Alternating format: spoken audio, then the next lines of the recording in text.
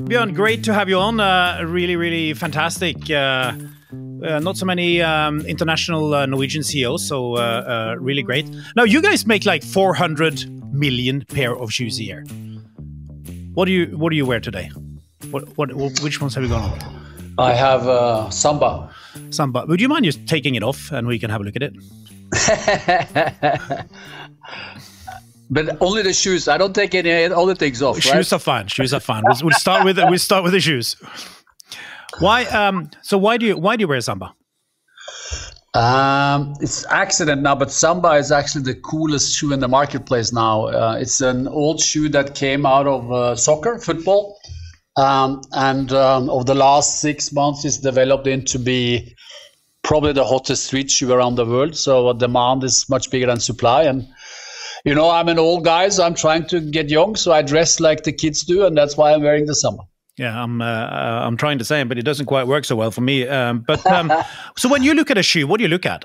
What makes a good shoe? Well, that depends on what it's for. I mean, if it's a performance shoe, then I have to wear it and test it, and I'm testing a lot of shoes.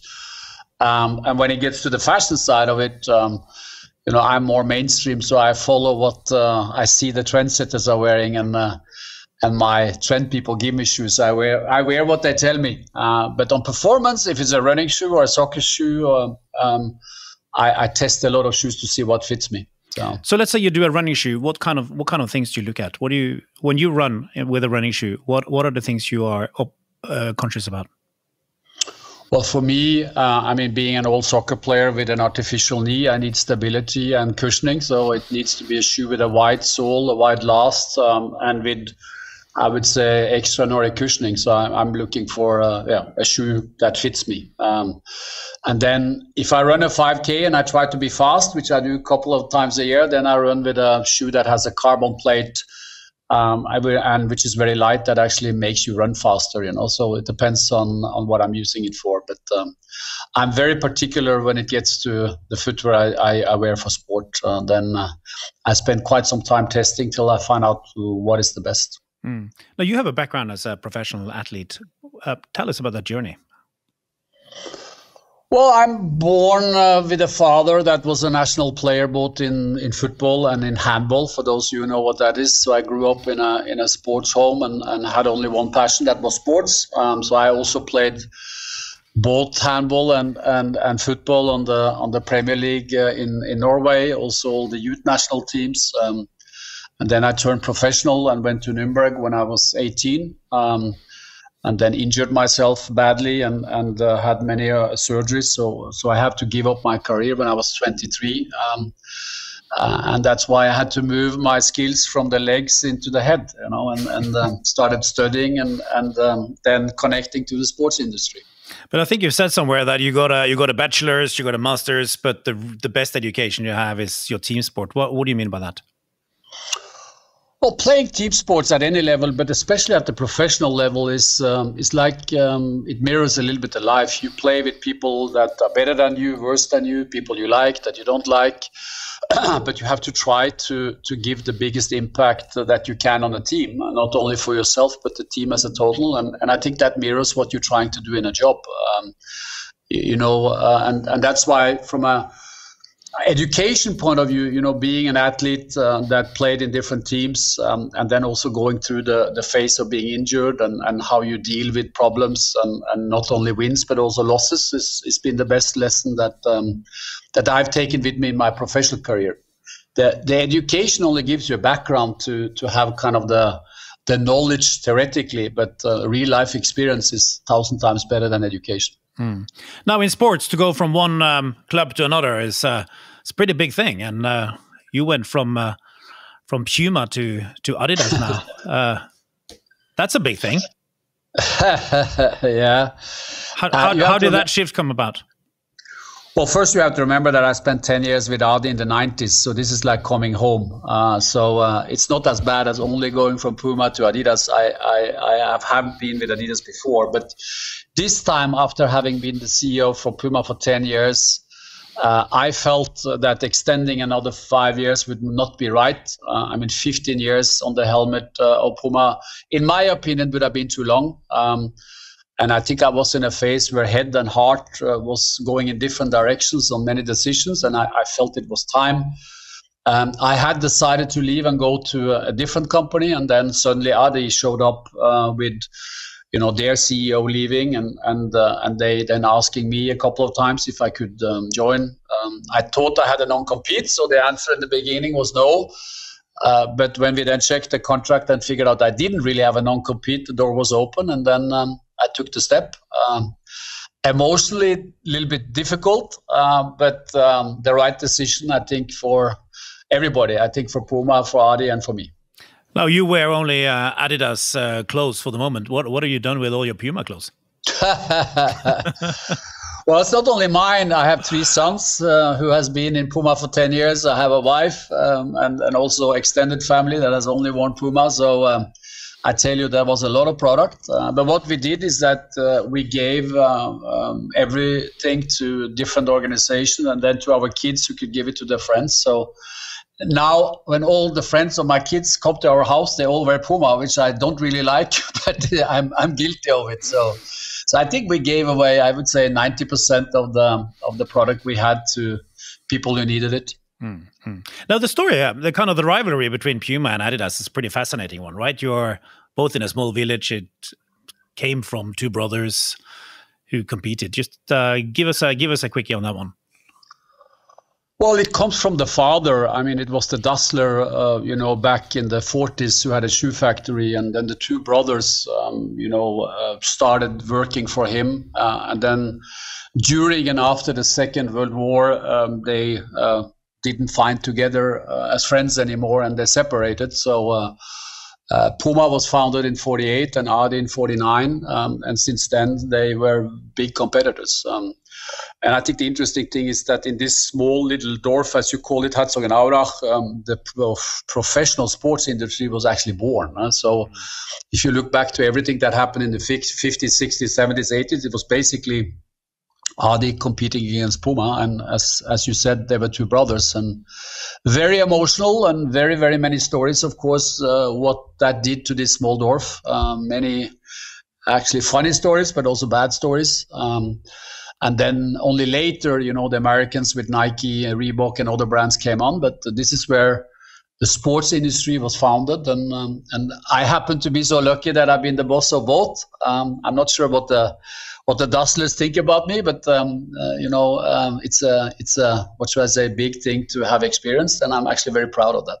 So Dorf is a German word for village, right? So do you do the Adidas people and the Puma people go on different sides of the streets, or how split is? Do you eat in the same restaurants, or are you how does it split the village?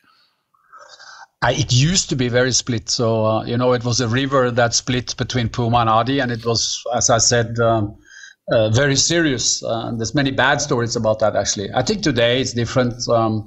We have about 5,500 people here. I think Puma around 1,500.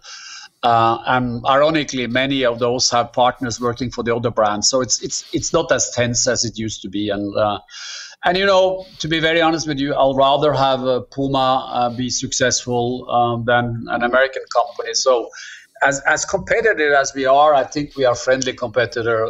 And when I was at Puma, I was also very close friends with many people at Adi. So I think the stories are better than reality, to be honest. It's now kind of common sense, and we all behave like people should be, with respect. And as I said, many of us are friends. Yeah.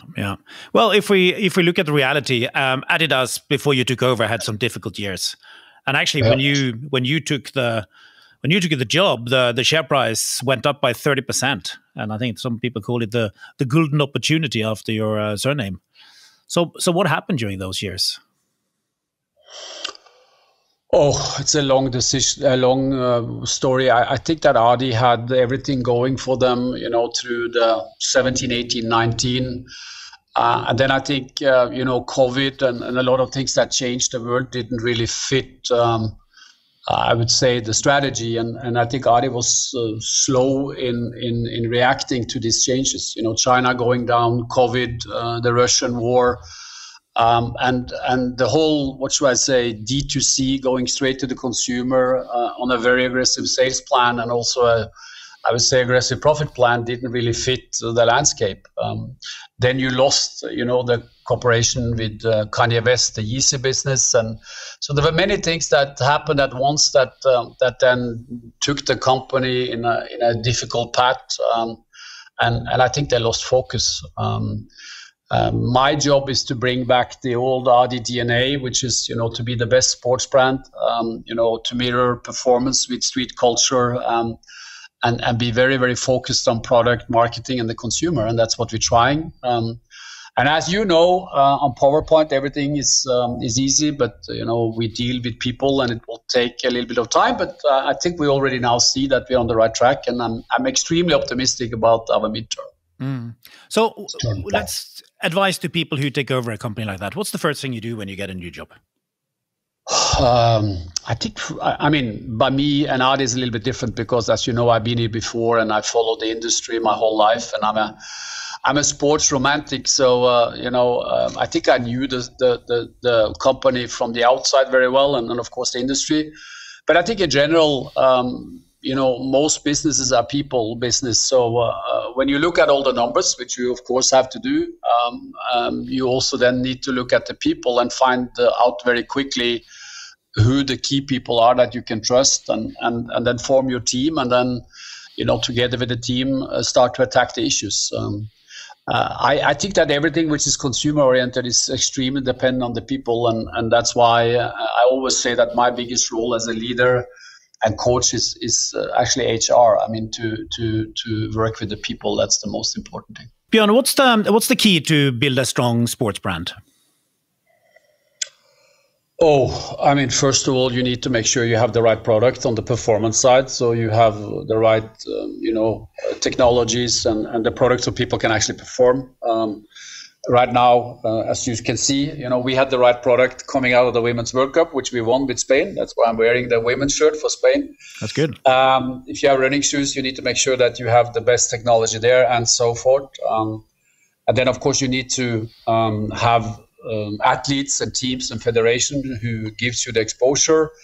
And then to make money, you need to translate that into lifestyle. The lifestyle market and the street market is much bigger than the sports markets. You need to combine both. And there you need to connect to what we call street culture, connect to whatever young people around the world thinks is relevant, both from a direction on the product, but also working with influencers and entertainers and people that are relevant for that consumer group. So it's like it mirrors a lot of what is relevant for people around the world, if you know what I mean. It's like you need to be visible, you need to have a message that is important and relevant, and then you need to be very close to consumer demand and changes in demand. So I always say that everything we do in sports and culture is relevant all over the world. So we need to be on the things that are happening around the world to be part of it, and that's why this industry is so interesting. How do you pick these ambassadors and athletes? Well, mostly by, of course, following the advice of the people in the markets, and be very close to what is going on. In sports, is of course to try to pick the athletes, female or male, that are the best, but also have a personality.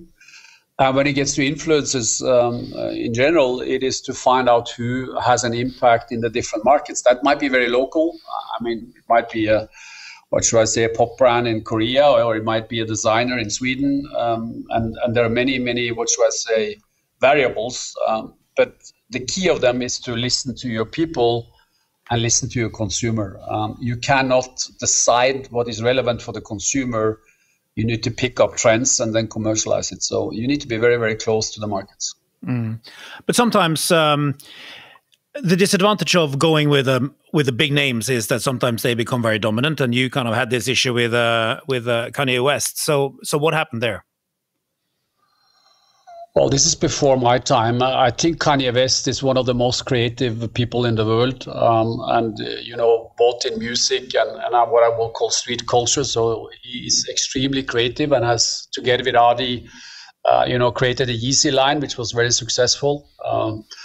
And then as creative people, he did some statements which wasn't that good, and that caused Adi to break the contract and withdraw the product.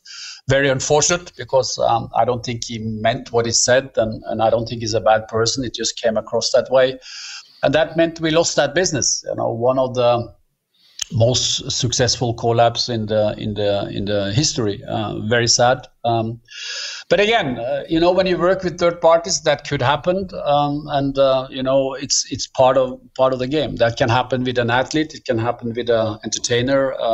So it's part of the business. Yeah, we are seeing it in many industries. We are seeing it in the spirits business with tequila, vodka, and so on as well. So. No comparison. I don't drink tequila. I don't know.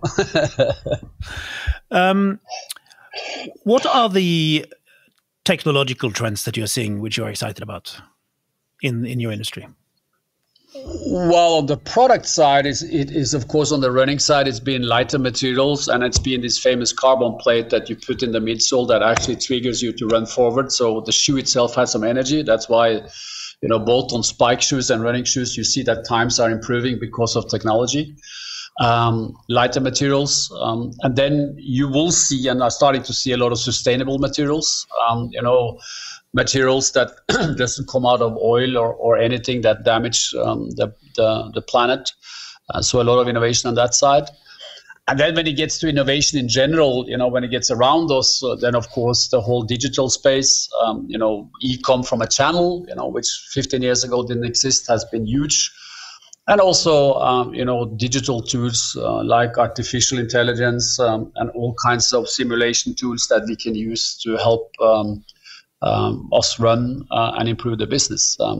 But in the core of it, it's everything that has to do with materials and the product itself that is mostly important for us, to be honest.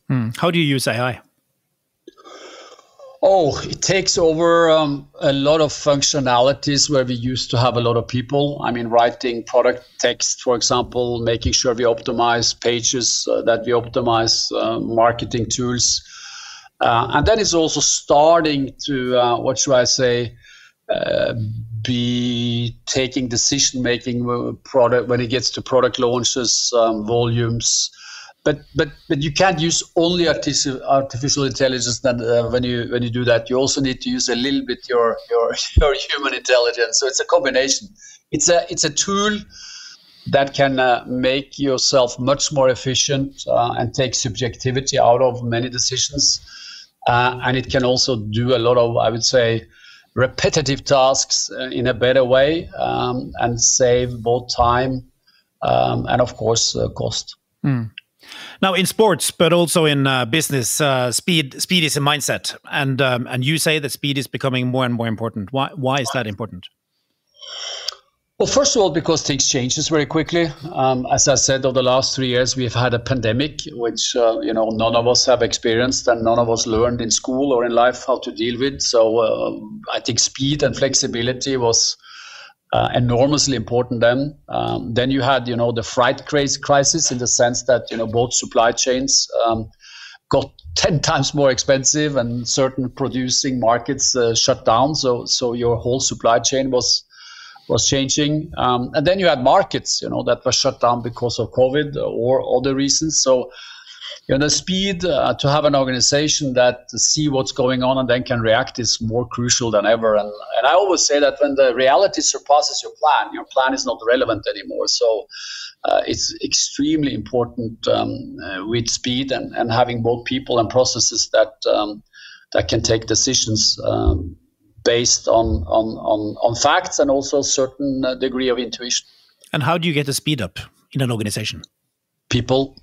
And how do you do that? Of course, there are many different opinions about this, but I believe in a more decentralized organization, because I think markets move in different phases. The differences between China and the Western world, for example, on consumer taste and things has become much bigger. The differences between US and Europe has become bigger. So you need to make sure that you work in a matrix that is more locally focused than the old, hierarchical central organization.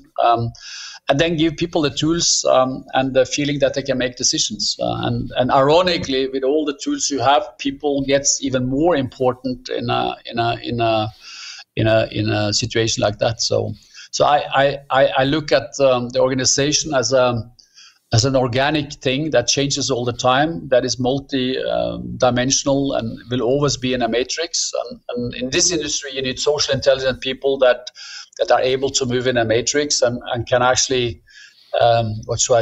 make decisions or help in decisions without having a one-dimensional hierarchy.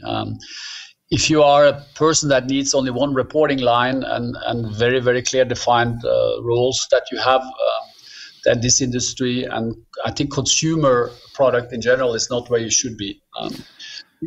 But Bjorn, isn't this slightly at odds with German corporate culture? Because no, I'm not joking. But I mean, speed. You talk about speed and agility. When I think about German corporate culture, I think about Ordnung, hierarchy, process, systems.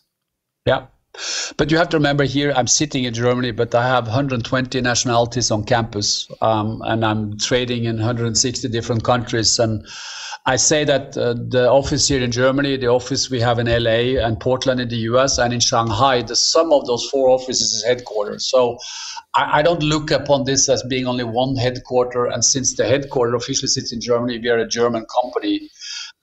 We are a global company that happened to have roots in Germany, but we're not a German company. So I think that would be the answer. Do you make fast decisions? Very. Is that good? Yes. Are you too fast sometimes? Yeah, I am. So what's the advantages and disadvantages of being fast versus process oriented? I think the advantage is if you have a leader that is on par with what's going on, and you have your people around you, you together can make fast decisions. Of course, the problem in the beginning is that if you have a leader like me who gets very much involved in the beginning, you could make people uncertain because you're pulling a lot of a decision to yourself, and that's always a balance. And when you make decisions, you're not always right? But I always say to people, I'd rather have you make a decision and be wrong than not making a decision and only wait. I don't need people who wait. So I think that making decisions based on the facts that are there. And certain intuition is better than asking for another meeting. I hate ending a meeting with another meeting. I don't like that. Yeah, no, I agree. When I met you in person, one of the things that really struck me and which I really liked with you is the absence of bullshit. Very truth seeking, very honest, very transparent. Why are these things important? Oh, I think that has to do with personality, but I think also experience. I've been in this industry so long, and I've done many mistakes, I think I have certain confidence that I'm not afraid. Being honest has to do with also having a certain confidence. I don't need to act or play something I'm not. I am the way I am, and that's why I'm never tired of my job, because I can be myself, and I think that's a huge advantage, that you don't have to act, to be something you're not. Most people I know that gets into burnouts and having problems are people that think they have to act in a different way than their personality. And I've been very conscious all the time that I am the way I am, with the strengths and the weaknesses, and try to make people understand that they can deal with me. It doesn't matter if you are on the lowest on the hierarchy or the highest. I treat everybody the same, and they can treat me as a colleague. The only time is when hierarchy counts is when we disagree. Then I have to decide. And the less decisions I take, the better it is, because then it means that someone else have taken the decision that I agree with. Do you think this learning from mistakes and seeking the truth, is there a link to sports and to performance culture? Yeah. If I can find an ex-athlete, male or female, that also has, the education or is interested in the topic, then I love to hire them, because athletes are used to pressure, are used to compete, And that is things that is very, very important also at least in our industry. So I love to work with ex-athletes. I had never thought about what you said about burnouts, and it's maybe people who are pretending. Would you mind just elaborating a tiny bit here? No, I think that, to act like you are something that you are not, meaning that you go to work and you have to be a different person because you think you need to be that, costs a lot of energy. And I think many people are led into different cultures by believing they have to be different than what they are, and that's why they get into burnouts. I think if you can act the way you are, of course, serious and also with the knowledge, but you don't need to play a different person. I think you save a lot of energy and life is easier. In our jobs, at least in mine, is like, it's not really a job, it's a lifestyle. I mean, I am CEO of Adidas 24/7, and I live that role, and as long as I feel I can be that with my personality, I will do it and be that person. If I feel that I don't fit anymore, or then I will quit, because I think as a leader, when you've done it for a while, changing your way of doing business, I don't think it works. And I think your credibility in the organization, when they feel that they can treat you for who you are, makes things much easier. I heard something about you sharing your personal telephone number with all the employees in the beginning. Yeah. Is that right? Correct. Yeah. So how many people did you give it to? 60,000.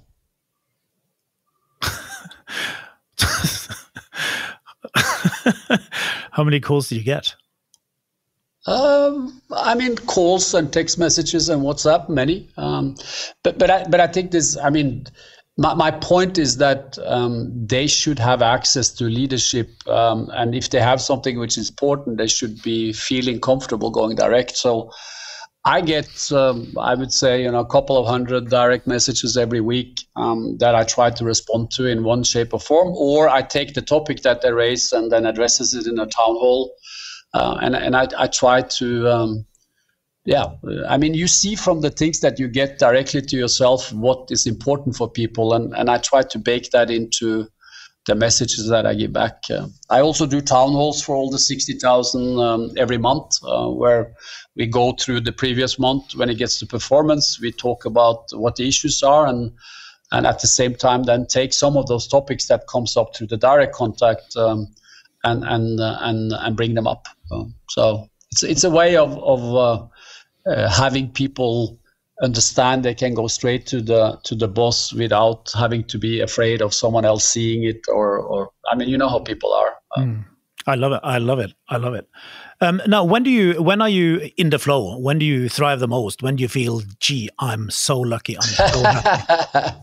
24/7. It's like, to be honest, being the CEO in this company and in this industry is amazing. I just landed from Sydney yesterday, having won with Spain the Women's World Cup, and I'm after this call flying to Budapest to see Carsten, although he's in Puma winning the 400-meter hurdle, and that's part of my job, right? And being in the middle of sport, street culture, fashion, working with, as I said, 120 nationalities on headquarters, 50% men, 50% women. I don't think there's a better job, to be honest. I don't know if that's called in the flow, but I'm very happy where I am. Well, I would slightly disagree with you. I actually think I have a better job, but hey. But it's true. When you have fun, it's not a job, right? It's just... No. Yeah, but we are privileged because we gotten there because we have done many things that we thought were fun. I don't think you get to the top either in sports or business if you do things you don't like. I always say that an athlete who are world class has to do 10 to 12, 14,000 hours of practice, and you can't do that if you don't think it's fun, and the criticism on athletes because they only do it for money and all that, that's not true, because to get the money, you have to love it, and I think it's the same in work. It's like, I mean, you smile and laugh a lot because you like what you do, but you also done a lot of things to get there that you like, because if not, you wouldn't be there. And I have all my career done things that I enjoyed, and I really believe that if you don't like your job, you should do something else, because life is too short to kind of work against your joy, if you know what I mean. You also like skiing? Yep. You just had an accident. Oh, a couple of months ago, Skarvrennet, and I crashed and broke my shoulder. Yeah, correct. So what is your attitude to risk? Oh, that's a good one. Personal risk, high. Business risk, I would say average, in the sense that I would not gamble with a business that I don't own, if you know what I mean. I act as a CEO of a public company. I act on behalf of the shareholders, so I try to put myself in the role that I'm actually dealing with your money, and that's why my risk profile is less on my job than it is private. What do you read? Very little. I have to be honest with you that I'm not calm enough to sit and read a book. And I'd much rather be with people, traveling, being at different events, and getting, what should I say, my lesson and education by being with people than reading text. Of course, when I studied, I had to read, but lately I read articles, and of course I follow media very closely on the industry and sports, and I would say the world in general. But I currently do not read books because I can't sit quiet for long enough time. I really appreciate you've been sitting so long already. No, but now we're speaking, so it's a dialogue. But reading a book is like, I tend then to get on my phone or watch a little bit what's happening somewhere else. So I'm not calm enough. What do you watch? What do you watch? Do you watch anything else in sports? News, sports and news, nothing else.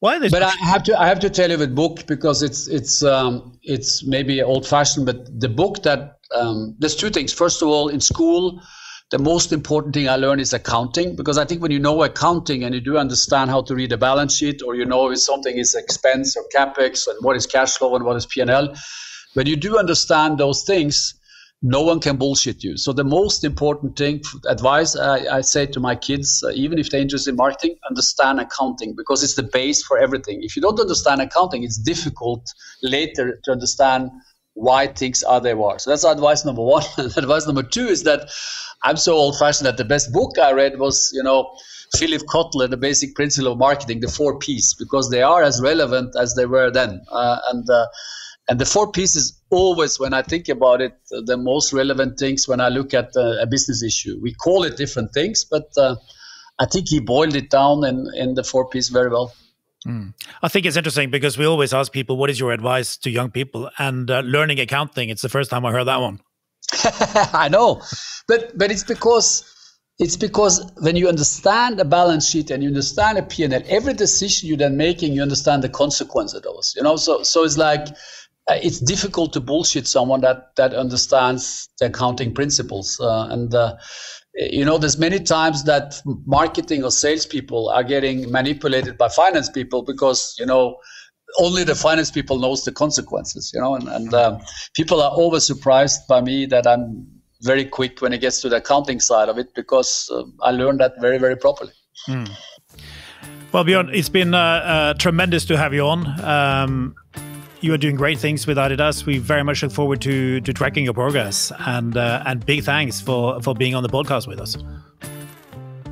Take care. You too.